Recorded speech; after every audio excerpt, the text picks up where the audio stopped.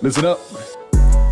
Welcome back, ladies and gentlemen, to the Louisville Urban League's podcast and radio show hosted every week on WLLV 101.9 FM. You can catch us live on Thursdays from 12 to 12:30, or you can catch us anytime you like during the week at your favorite podcast locations. And now you can even catch us on YouTube. Welcome back. My name is Lyndon Pryor. I am the Interim President and CEO of the Louisville Urban League, and it is an honor to be back with you. I hope that you have had a wonderful and blessed week. For those of you who were enjoying spring break with your little ones, I hope that you had a good time away.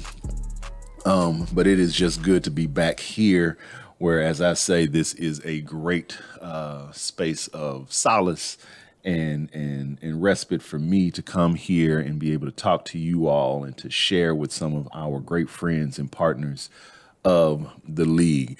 Before we jump into today's show, I just want to make sure I lift up those who have been impacted by the shootings that have gone on this week. Once again, our community and this nation is rocked by the effects of unnecessary gun violence, and my heart simply goes out to those who have been unimaginably impacted by the devastation that's happened in our city this week. And though this is not going to be the focus of this week's pod, I just have to say that, you know, this all feels avoidable, right? And there will be those who want to say that this is not the time for these types of conversation, but I don't know when there's a better time to have them. We can do better as a city. We can do better as a state. We can do better as a country in how we handle these things, because it is the guns, and we've got to do more about the guns in our community. So yes, I'm sure we'll have more conversation on what has transpired and what we as the league will do on this issue, or what more we can do on this issue. But there's just much more to come there. And so again, my heartfelt condolences to those who have been impacted by the shootings this week. But I mean, all of the shootings that have taken place this year and throughout our communities. We just have to do better. Now, this week, I am blessed and honored again to have another big homie on the show. Somebody who embraced me when we got to the city, and who has been 10 toes down with me since being here, and somebody who is making his mark on the city in a number of different ways. I want you all to welcome to the pod Mr. Savvy Shabazz. How are you doing, sir? I am doing great. I want to give a big shout out to you for welcoming me into the space and being a part of the podcast today. Absolutely, brother. It's good to have you on. Like I tell everybody, man, this is really informal. We do not script this show. We do not plan it out. And sometimes it shows in the final product, because we kind of meander all over the place.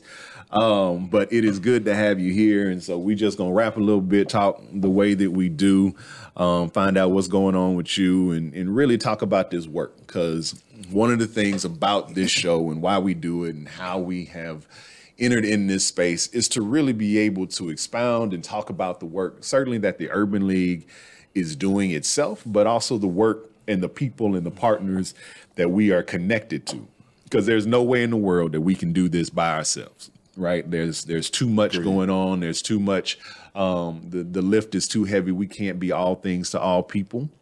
But that is why we have great friendships, great partnerships, great allies, who are out there doing other parts of this work in order to get our people, to get Black people to true spaces of freedom and liberation, right? And so that's going to take a multi-pronged approach, and we're going to continue to do that. And so you are doing a good chunk of that work in what you're doing, and we're going to dive into that in a little bit. But for those who are uninitiated and who don't know you, I like to give some space for you to talk about a little bit about who you are and how you came to be in this space. So give the folks kind of the quick and dirty on who Savvy is and how you've arrived at this point.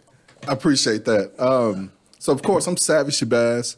I am founder and CEO of Life Coach Each One Teach One REentry Fellowship.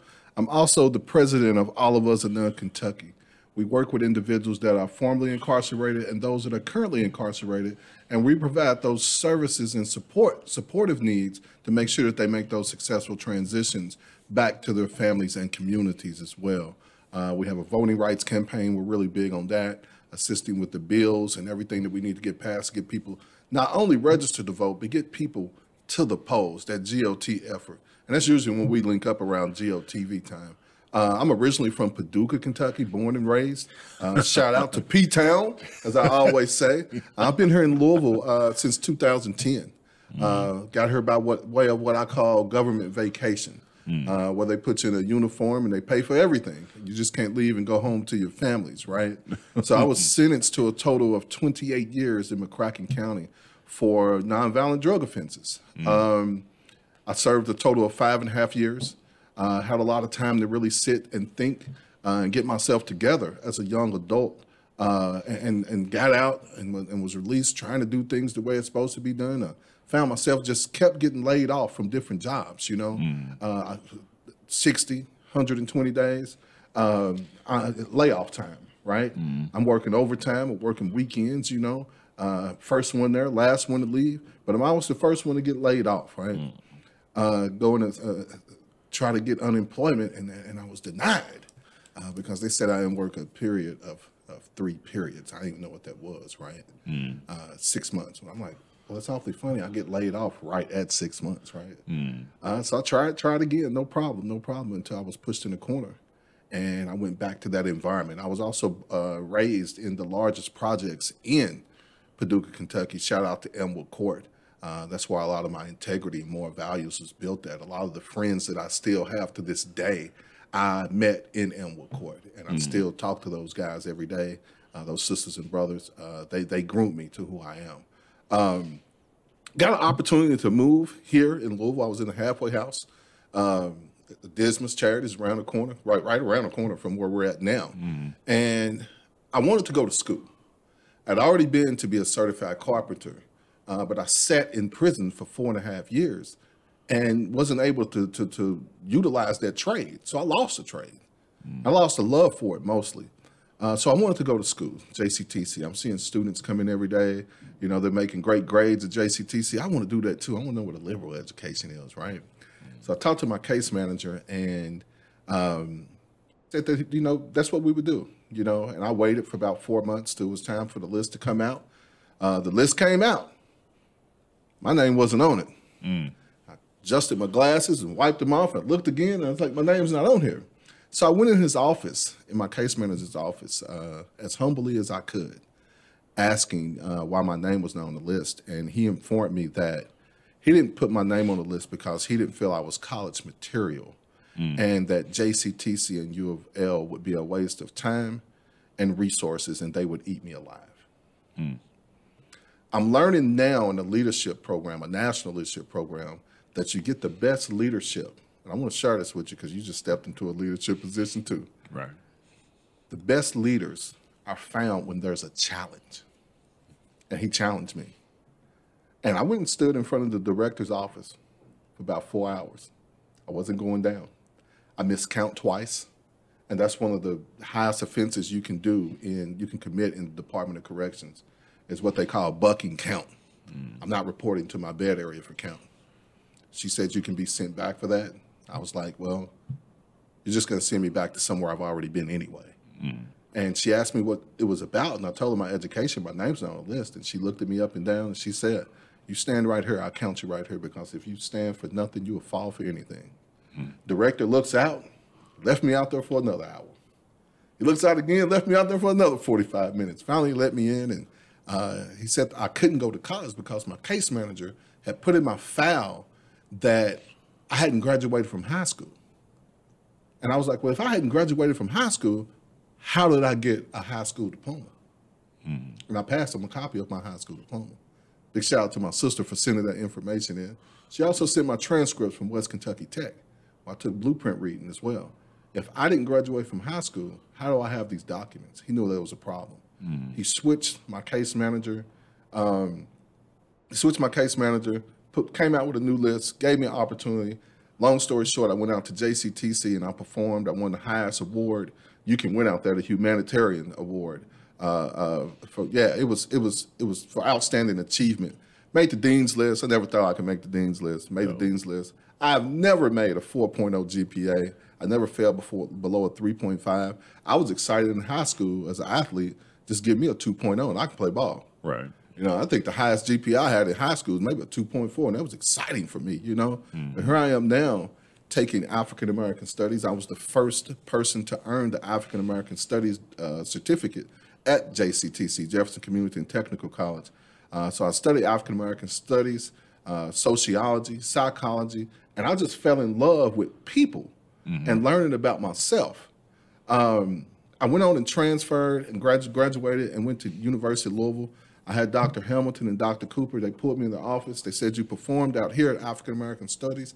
If you decide to go to U of L, we ask that you meet with the Dr. Ricky Jones. And I met with the Dr. Ricky Jones, and it was very exciting. He was waiting on me on the elevator, and I thrived in that Pan-African Studies program, and I found myself. But I also found a love for my people and for my community too. And that pride that was instilled in me in those classes and those conversations, I felt at that point I'm liberated. I got to find a way to get this back to other people, right? So that was the educational part. Got an opportunity. I struggled, different jobs. I had a friend tell me I worked at Packaging Unlimited over on 17th and McCloskey. Everybody I was in prison with worked there for some reason. So we worked there over the summer, and I was still in school. Didn't have a lot of income coming in. That was about $8 an hour for some labor that we was really doing. We should have been getting paid probably $20, $25 an hour. Stuck with it because I got responsibilities every month too. If you don't take care of those responsibilities, I got a landlord to leave a nasty note on your door between the first and the fifth, right? So I had to stick it out. You know, as an adult, I have to take care of myself, right? Stuck it out, and I got an opportunity. I had never heard of what community organizing was, and it was this place, the Louisville Urban League. They had this initiative, the Zones of Hope. And I was like, what is this? Like, you know, well, you should come to the meetings and this. And now I got to come into the meetings. And I was already connected with an organization called NC3, Network for Community Change. And I'm seeing all the same people in here, but now we're doing Zones of Hope. And it was just something about it with people telling me, you should apply. Like, I don't know what is that, right? Did some research. I ran at Huey P. Newton and the Black Panthers, and they was organizing. And I'm like, so this is similar, community organizing, right? Fill out the application. That was the first job I ever had in my life, making $15 an hour. I'd ever made in my hometown was $12 an hour. And it was for some very extensive labor, and I hate getting up. Nobody wants to dislike the job. I loved coming in here, being able to go into the different community centers and Boys and Girls Club and build relationships and go to this meeting, shake hands, and this is what we're doing. So it was an initiative to improve the livelihood and outcomes of young Black men and boys. Right. And it was in 5 particular neighborhoods. Let me see if I still got it. Russell, Shawnee, Parkland, California, Newburgh. I haven't said that in years, right? Right. But that was our focus, you know, and it opened us some doors. It gave me a great opportunity to build some friendships with a lot of people throughout the community. And I moved on to REimage. We work with individuals 18 to 24 that had a brush with the court system. This is why I learned to do case management work. I hadn't had a clue. You know, when I started school, I didn't know how to send an attachment on Blackboard. I didn't know what that paperclip meant on the email. I had to ask one of my classmates, what does that mean, right? So I got that opportunity. I worked at Pivot to Peace the whole time I was there as a violence prevention organization. I moved on to Jefferson Community and Technical College. After that, I moved on to the Bell Project. And during that time, I was finding myself too. And I decided I had this program that I actually drawn up and designed while I was in prison at Green River, 1200 River Road, dorm 5-bed, 186. I remember exactly what I stay up late night, and I'm like, what does it look like to assist people that are coming home from prison? Because this is packed, and people shouldn't even be in here, right? Right. I was in prison, man, with some people that's got like 1,200 years, 400, 800 years. I had a guy ask me when I see parole, and I told him I got 18 months left. I asked him, and he said he doesn't have parole. He's been in since 1976. Man. And so that was a wake-up call. So I designed that program, Life Coach Each One Teach One REentry Fellowship, while I was in prison. And I stuck with it. You know, late night, I get off work at 5 o'clock. I go back to design it. I put this in it. I take this out. I take this out. How does this sound? Let me finally, in 2018, get it to where, let me run a trial and see if it works. It worked. We were getting guys. I was going into the business facility that I actually been incarcerated in and facilitating that program. And the guys are actually coming out to my office, taking the curriculum, and they succeeded. All right, we got people employed. We got people scholarships. We got a guy that got accepted into the Speed School, School of Engineering. I can't even realize how major that was, and he looked just like us. Right. You know, that's unheard of, right? You know, and he got a background like mine, and you're in the Speed School of Engineering, right? So it worked. We received some funding that would assist us. I didn't know what to do with it. You know, we needed administrators. We need materials. We needed everything that you could get to, you know, to make this happen. But I'm working at the same time with organizations like the Bell Project. I joined a national organization, FICPFM, formerly Incarcerated Convicted People and Families Movement. I joined All of Us, a non-national, so I started to travel. And I was granted my first trip to Oakland, to the hub where All of Us and None is at, through the Urban League. It was professional development. I still got pictures of me with the tag on from the Urban League. And I remember I was challenged by Sadiqa Reynolds. And she gave me some business cards. And she said, I need you to get out this amount of business cards per day. And I also need you to get these business cards back in this amount too. So I'm like, if I give out 50, I mean, I gotta have 50 back, right? I really tried that too. I took one of my partners went out there, Shelton McElroy. Shout out to him. He introduced me. Shelton. He introduced me to that national network. And he's like, Savvy, man, like you were talking to everybody, like you really utilized it. I was like, that's what she asked me to do. I get back and my assignment was to take these cards, because these are not cards. You don't put them in your pocket and wash them. You don't put them on mantles and let them sit up there for years. You take that information and you put them into your Google contacts. And when you send information out, you send it out to every last contact that you got. I got over 1,200 contacts in my phone and on my Google Drive now, because that's what I do. Right. Again, going back to employment with the Bell Project, then I went to CEO, working with people, getting them trained up, getting them employment that was coming home from prison. And something hit me. And I was like, either you're going to take this opportunity and you're going to keep building everyone else's organizations out while you neglect yours, or you're going to step out on faith. And do that. My grandfather used to say, swim or drown. If you don't take this time right now, because if somebody's going to give you some funding for your program, one, they believe in you and the work that you're doing. Two, they trust you. Step out on faith. I have been running Life Coach Each One, dedicated to Life Coach Each One Teach One, REentry Fellowship every day since January the 4th of last year. We're located in New Legacy. We assist individuals, like I said earlier, coming home from incarceration. Those that are currently incarcerated as well. We have a communications initiative where we provide stamps for a list of individuals that we have that are locked up in incarcerated in the Department of Corrections. We usually send stipends. They have recently restricted my Access Corrections account. I've sent several emails out. I've made several phone calls. It's been like that for the last 4 months. I don't know how we're going to resolve that other than changing my information. Wow. We'll find a way. Yeah. But we want to assist individuals and bring some of that tension down and get people prepared for when they come home, right, we got to find more savvies. Yeah, absolutely, man. And that is phenomenal. And I let you lay it all out for us here. And it's a beautiful thing. And you know, your story is so special. And I'll say, you know, just for the audience, right? Like when you came to the league to work with Zones, like that's how you and I got connected. You know, I was assisting with that program at first, and then actually before we closed the program out, that grant out, you know, I was supervising, and you know, we got real close in that period in terms of working with those guys and doing that work because it was so incredibly important. And so much of your work obviously has been centered around, you know, this reentry journey. And, you know, I have, obviously we are all connected and attached to folks who have been, you know, a part of the carceral system in some way, shape, or form. And I'm certainly no stranger to that, given, you know, friends, family members, and the whole nine. And I've come as I've gotten older and come to understand it more.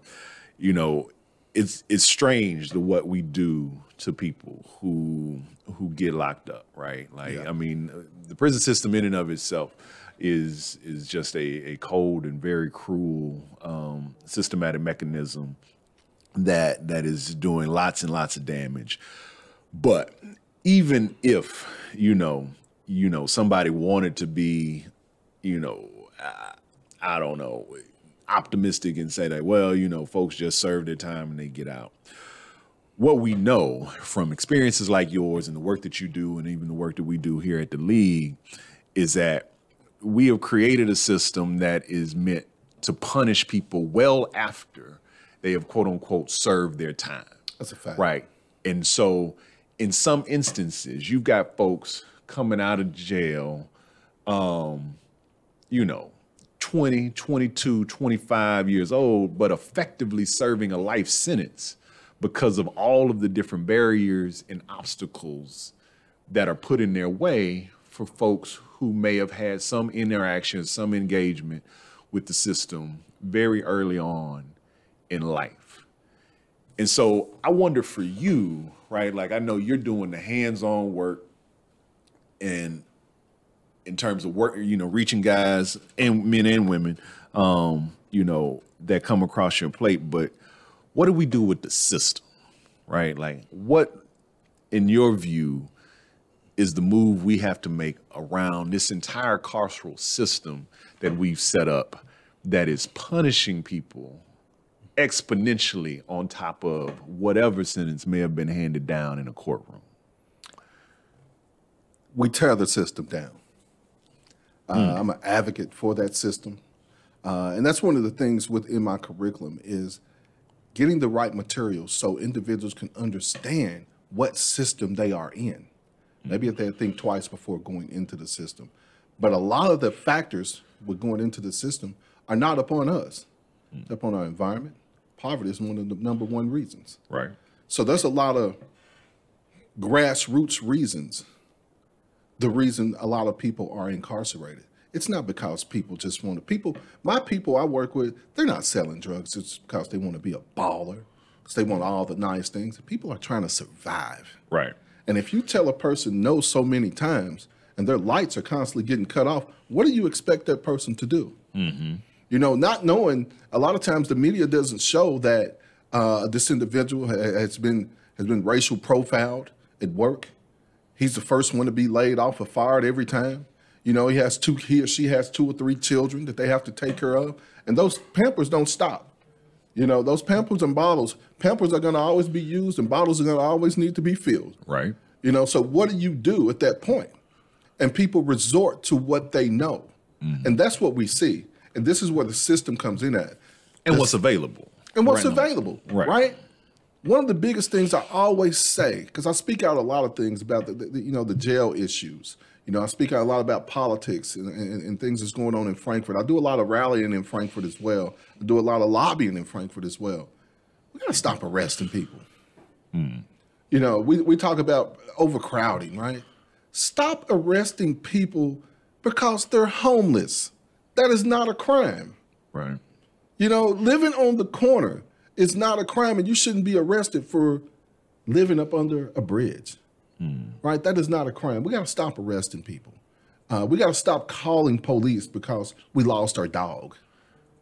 You know, there's a lot of mental health things that we have out in our community as well, and that's one of them that nobody's talking about. And I'm glad you opened up that door for me to come into this space. Nobody's talking about the mental health issues that people are faced with when they come out of prison. Yeah.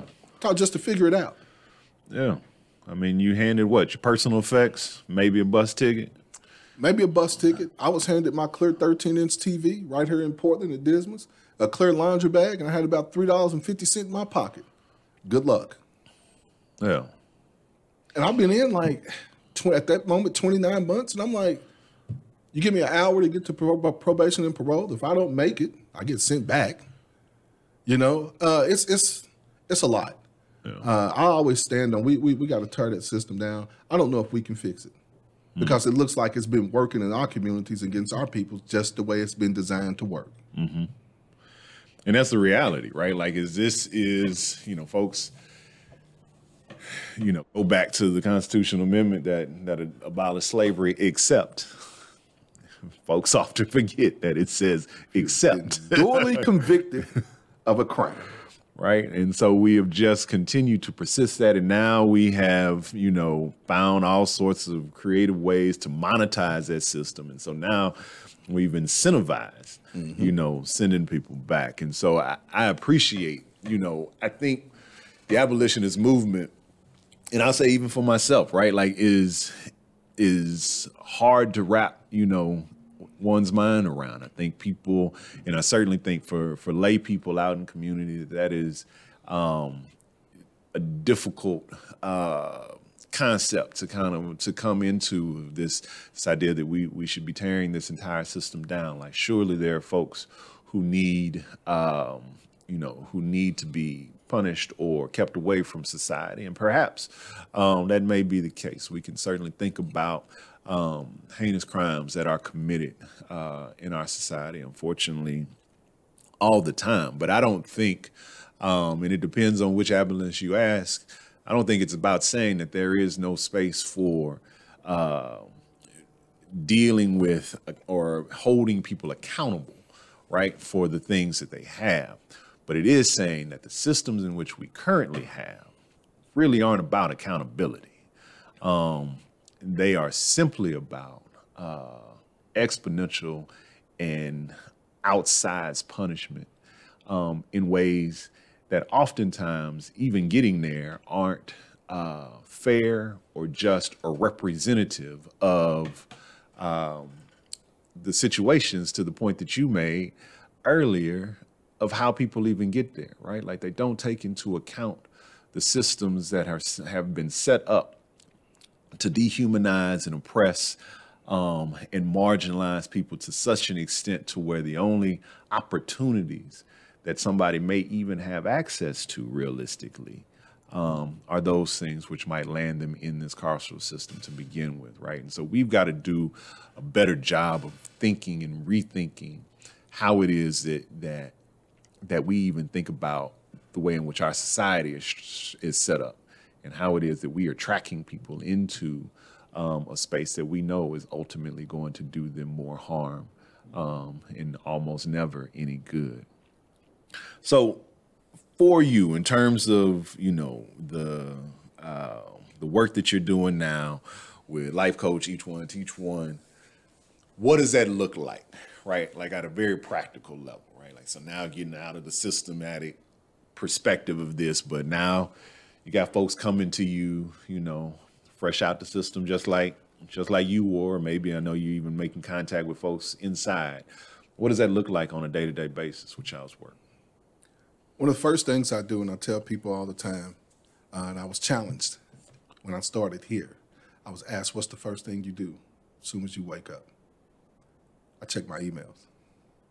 That's the second thing I do when I come into my office, right? So I have to answer those emails, look over everything, get my day started. I have a calendar. Of course, we have meetings all the time. If I have a one-on-one, we have people that reach out all the time from different types of organizations. No More Red Dots, they refer people. Sometimes I get some from Pivot to Peace, and just people I know in general. Hey, look, so-and-so's coming home. Can you reach out? Give me a one-on-one. Let me talk to you. Biggest thing is the lived experience.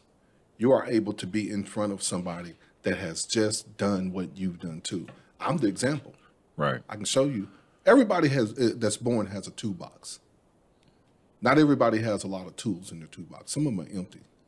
My job is to put those reentry tools into your toolbox so you can be just as successful, if not more successful than I have been on my journey.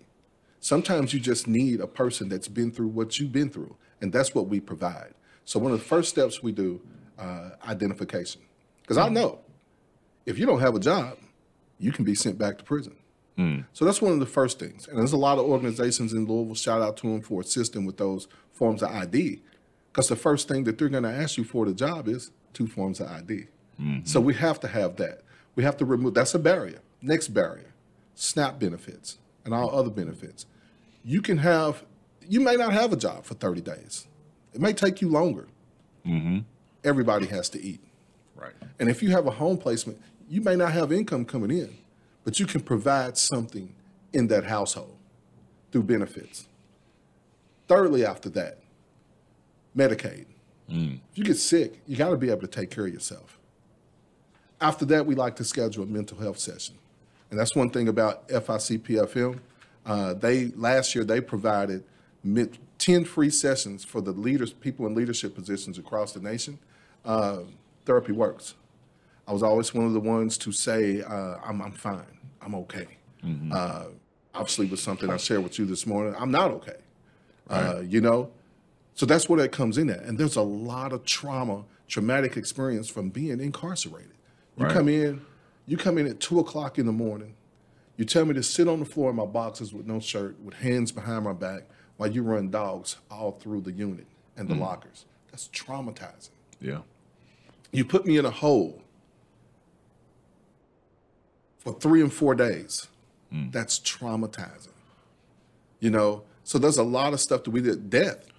That's one of the worst things that you can be faced with when you're incarcerated. Somebody passed, and Kentucky DOC is determined they are not taking you to the service. Wow. Like, they have no respect. It may have changed by now. I hope it has, but they have no respect for that at all. The parole board. You look at the actual board, all law enforcement, former police officers, former probation and parole officers, judges, prosecutors, you name it. There may be one social worker. And I think that can also change a lot of the work that I've been speaking out in regards to policing. We have to stop militarizing police, right? Why can't we just socialize police? Yep. What would it look like if our leadership or if our officers had backgrounds of social work instead of soldiers? I think that can make a big difference, right? And I think a lot of issues would change within this city and across the nation as well. Look at other people's model. Who's a social worker opposed to being a soldier? Because being in the military is traumatic too. You can't tell me that you go through 10 years overseas in Iraq and you come back and you're ready to be a police officer. And that's what we're seeing a lot of. So I think that can change a lot of the issues too. I do so much work in different areas of policing. The DOJ report that just came out, we've spoken out, made statements on that. Accountability, voting rights bills at the Capitol, and like I said, lobbying. Even with the ABC, we have a initiative coming up with the abolish slavery. That's the start. Our Constitution states this in the 13th Amendment. Like, this has to change. So that means that people sitting in front of you right now, Savvy Shabazz, is still a slave by the Constitution. That's what that means. I was lucky enough to receive a pardon. Big shout out to everyone that assisted with that. I received a pardon from Governor Andy Beshear in 2020. So we created an initiative to where it's like Sankofa. It's an African proverb, which means reach back. How dare I receive a pardon from Governor Andy Beshear and I don't reach back and go get others? We've assisted 4 people, including myself, with pardon since then. We're 4-0. So we have the roadmap for that. So we're looking to assist people with that. We know exactly step by step what to do to assist you with that. And it's more than just sending some information. Let me pause you on that though, because I remember your process and was was a part of helping to get to the other letters and all that sort of stuff. But so people don't understand, or so people can understand that the request for your pardon was in large part because you have convictions that can't be expunged. Bingo. Right? And for folks who don't know what I'm talking about, there is a process in Kentucky and in most states that after a period of time, after somebody has quote unquote served their sentence, that you are allowed to expunge and or remove certain things from your record. However, the list of things that can come off your record are limited. Let me go back just a step further. Why is that important? Because to all of the points that Savvy has been making,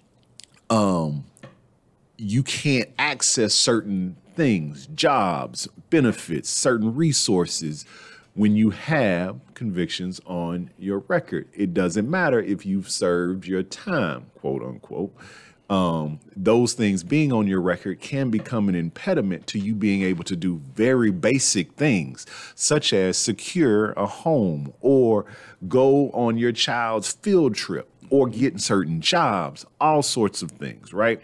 And so you have to get an expungement in order to make yourself available to other normal opportunities that somebody may have. Now, again, back to the expungement part, the list is limited.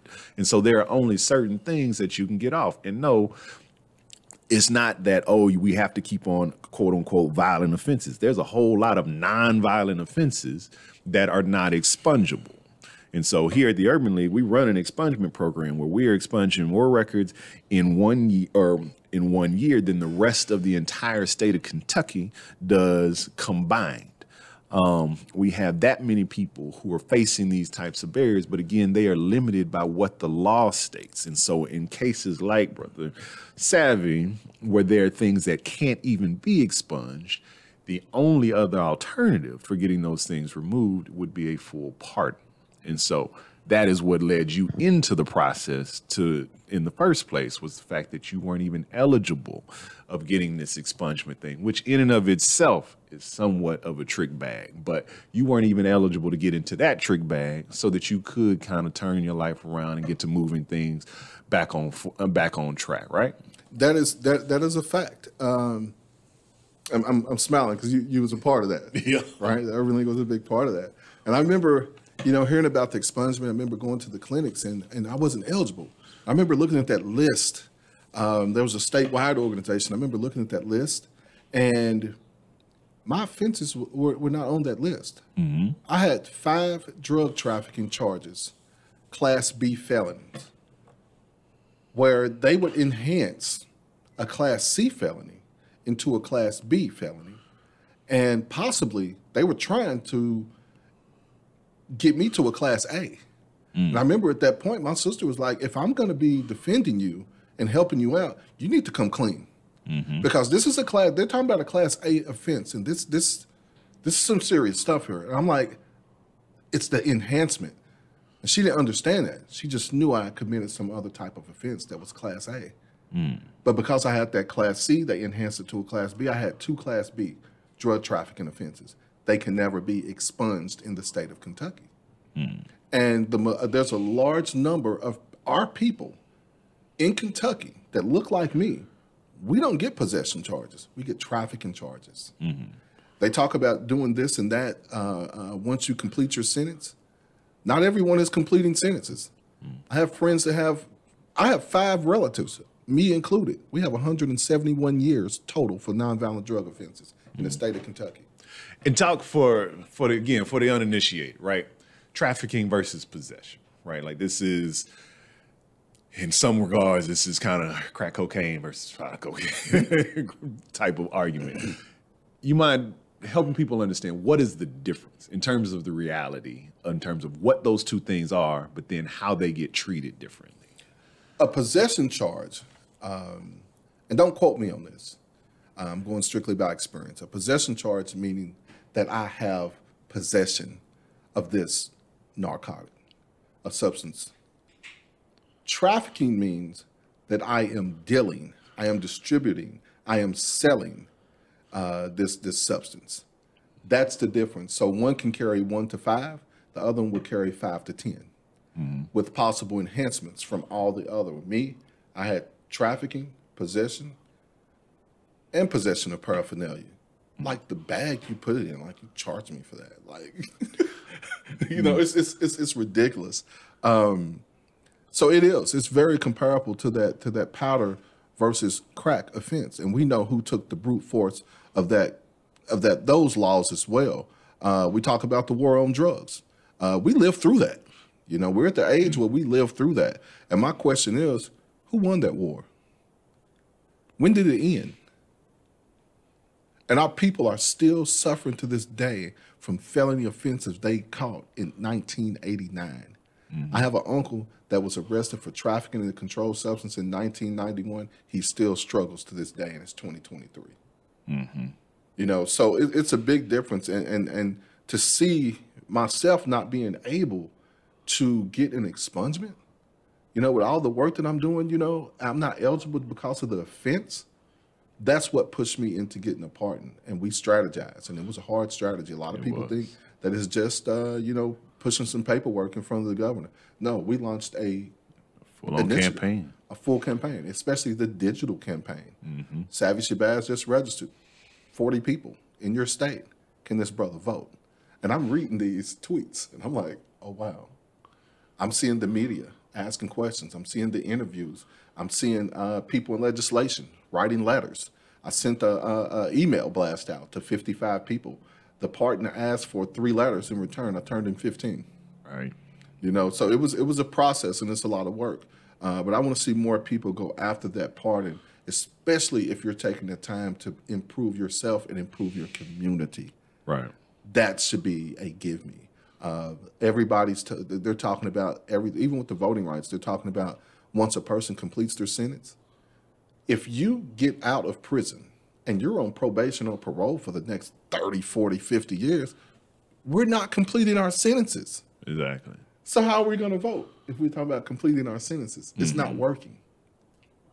You know, it's just not working. So it's a system that really needs to overhaul.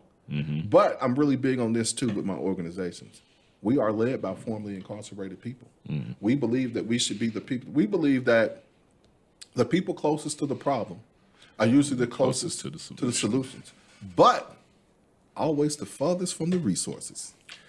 Absolutely. And that's something we stand on, is creating opportunities for formerly incarcerated people. We have a voting rights campaign coming up.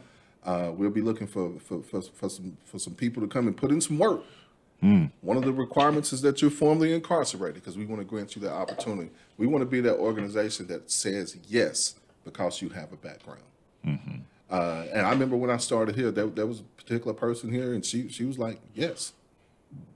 Didn't know me from man and moon, but she pushed that button and gave me a shot. Right. And sometimes that's all people need, is just a shot. Yeah. You're not getting that.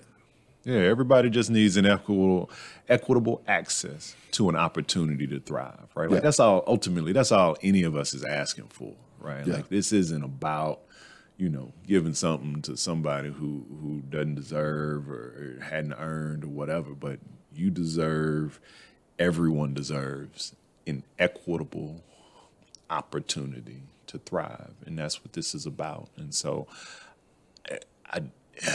I mean, it's frustrating to think that guys and men and women, you know, at 17, 18, 20 years old, get caught up in something, right?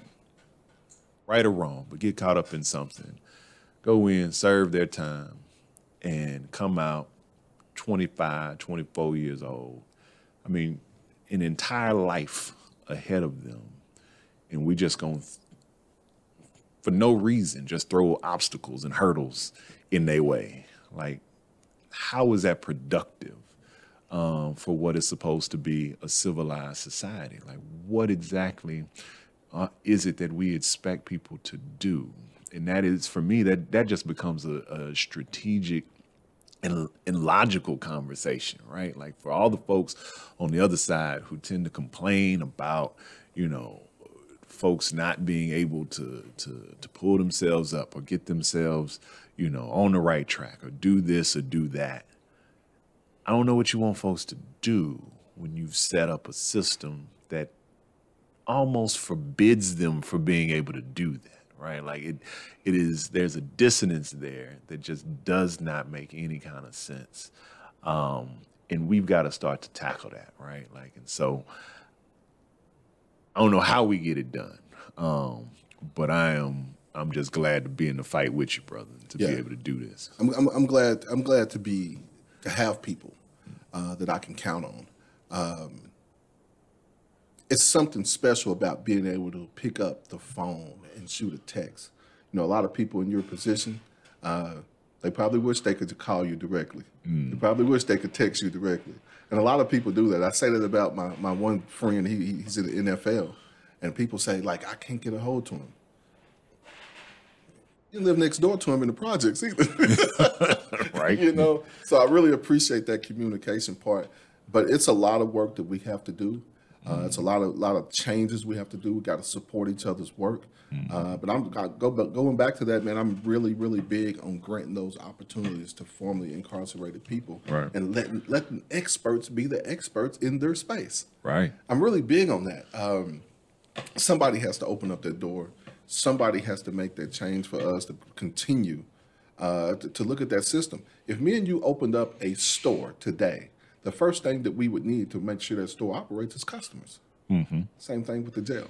Same thing with a prison. If me and Lyndon opened up a prison today, the first thing we'd need is some customers. Right. We need some people to come and lay in these beds. And if I am a corrections officer, I am invested. If I'm a probation and parole officer, I am invested in this system.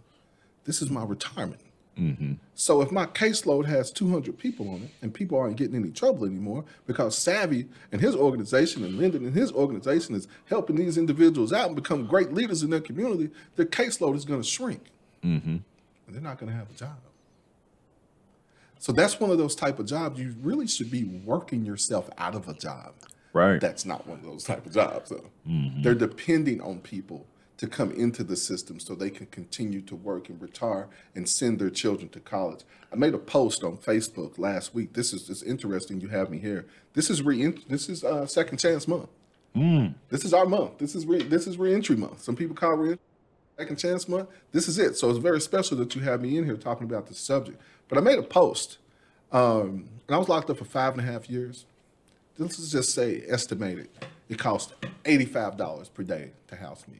That's like $177,000. What if I would have been sentenced to go to college and get a degree, Mr. Shabazz?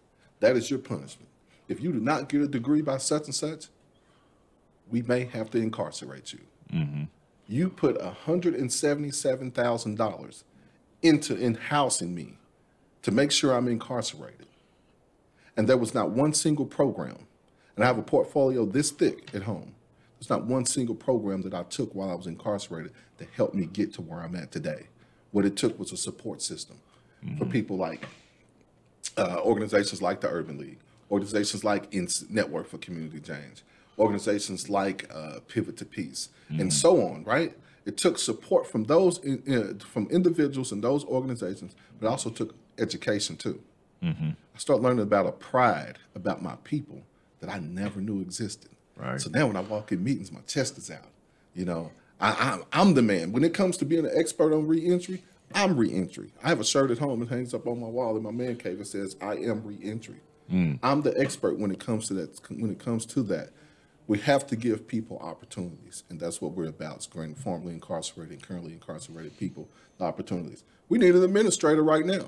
You have to be formerly incarcerated. And that's okay, because what I found out with employment is I've had jobs where I've had no clue, but they train me. That's right. So I can train my administrator to do exactly what we need them to do. So we want to grant people those opportunities, but we got to keep people out of the system too. And that's why I always speak big about turning that system down. But $170-something thousand to house somebody in prison, it's ridiculous. It's crazy. We're talking about 5.5 years. Yeah. What about a person just done 10 or 20? or more. Mm-hmm. Now, we're talking about millions of dollars to house people. Per person. Per person. Yeah.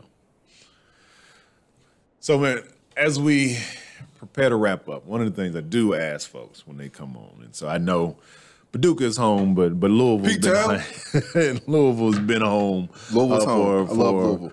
For a while for you. And so when you think about this city, your city, what is your hope for what Louisville can be and become? First of all, I love Louisville. There's only one place that I love more, and that's my hometown. Louisville's been very, very good to me. Louisville's been so good to me. June 7th is Savvy Shabazz Day here in Louisville, Kentucky. Mm-hmm. I want to see an equitable city. I want to see a thriving city. I want to see barriers removed. I want to see opportunities given to individuals that deserve and earn the opportunity. When I ride through neighborhoods, I want to be able to see communities like I see on what they call true East End. Mm-hmm. You know, and that's an issue. I was in a leadership Louisville cohort, and some of the individuals called it the true East End, and I was like, well, when you say East End to me, I think of Shepherd Square, right, up Clarksdale area. Mm-hmm. You know, they said true East End. Well, I want to see the West End, mm-hmm. and all of Louisville look like that true East End. Mm-hmm. Then that's when we're going to be equitable. When we raise up the living wage, you know, there's not much that you can do with the economy here making $8 an hour. I mean, come on, right. We got to make sure that people have the same opportunities that we all have. Mm-hmm. That's what I want to see. I want barriers to be removed. I don't think people should be our housing situation. Crazy. That's not acceptable. Absolutely. No, people are human too. We got to humanize people. That's another thing I'm big on too. Removing the language. That's one of the first steps that people use with us. You hear convicts, you hear felons, you hear offenders. We're humanizing language. Currently incarcerated, formerly incarcerated people, directly impacted people, people with lived experience. You see how I just humanized people? We're humans too. So that's one of the first steps. But for this city, that's what I would like to see. Equity. You know, I want to see people thriving in this city. Opportunity. I just want education. We're talking about Black studies in school. I've been learning everything. My whole K through 12 was white studies. Right. So what's wrong with implementing us in that? We're part of this world too, right? Mm-hmm. You know, so that's what I want to see. I want to see a lot of things change and just see the people in this city thrive and have greater opportunities than they've ever had before. All right. Well, brother, as always, man, it is a pleasure and an honor to chop it up with you, man. Thank you for visiting the pod. That is Savvy Shabazz. Y'all check him out. He's all over the place on social media. And we didn't even talk about it, but the Welcome Home podcast, y'all check him out. What it comes out every week. Welcome home. Comes out every week, right? Every week, every Thursday, we have a podcast, Welcome Home, where we're focused on formerly incarcerated people and currently incarcerated people. Too often our stories are overlooked and they're not shared, but we want to talk about what that experience looks like while you're incarcerated, because you look at the media, you hear that from wardens, corrections officers, the greatest place ever, it's the cleanest place ever. That's not true. But we want to hear those experiences and lift up those voices, but we also want to hear those success stories that you never hear on media about people coming home from prison. There are people that are very successful, and we want to uplift those in Kentucky, but we also have a national network too. So every Thursday by 1 p.m., you'll have a new upload. We have Shelton McElroy right now. If you haven't checked it out, please check it out on Spotify. You can type in Welcome Home and it'll pop right up.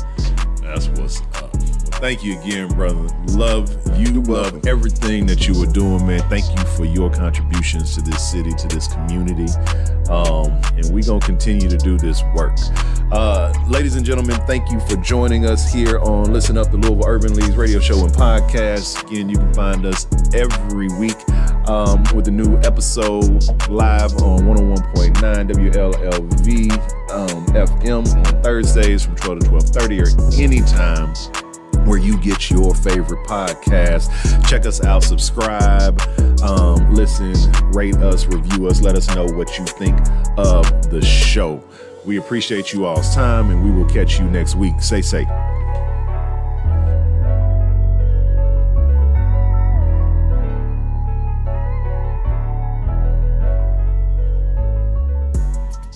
The Louisville Urban League Derby Gala is happening May 3rd, featuring musical guests Joe, Drew Hill, and Stokely.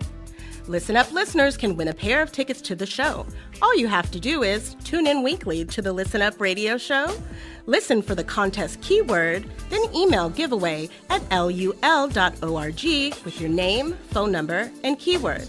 Contest runs from March 2nd through April 15th, 2023. One entry per person per episode, with 7 chances to win. The contest is open to adults 18 and up. This week's keyword is Shirley Chisholm. The Louisville Urban League wants to make sure that every student thrives academically, and to make that possible, the league is offering free intensive tutoring to JCPS students who qualify. Kindergarten through 12th grade students can receive expert help in reading, math, and ACT prep. Kids like me deserve every opportunity to succeed and to reach our greatest potential. Sign your student up today. To learn more, visit lul.org or call 502-585-4622.